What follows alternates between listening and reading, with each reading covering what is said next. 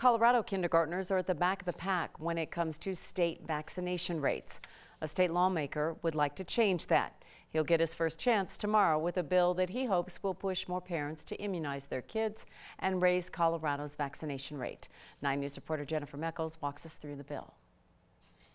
Kim, besides being a state lawmaker, a Democratic state representative, Kyle Mullica is a dad of a kindergartner and an ER nurse. And he said this bill was inspired by some data from the CDC. And that data says about 88% of Colorado kindergartners are vaccinated for things like measles, mumps, and rubella. But that's below the national median of 94.3% and the lowest of the 49 states on that CDC list. The whole goal of this bill is to try to make sure that we get to a herd immunity rate to make sure that we're safe and that we're not at risk for an outbreak, so that kids can go to school and be safe. That's really the ultimate goal of this bill. Right now, families can exempt their student from immunizations for 3 reasons: medical, religious, or personal.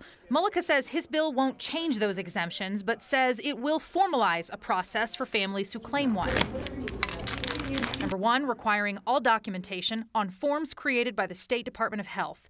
And number 2, for religious and personal exemptions, the first-year paperwork must be submitted in person to the state or your county health agency. His bill also calls for the Department of Health to develop and distribute education materials about the benefits of vaccinations to medical facilities and include Colorado vaccination rates and comparisons in the department's annual update to the legislature. Representative Mullica knows he's wading into a passionate debate on an often controversial topic, and he's ready for it. And we've worked really hard on this bill to make sure that it's fair.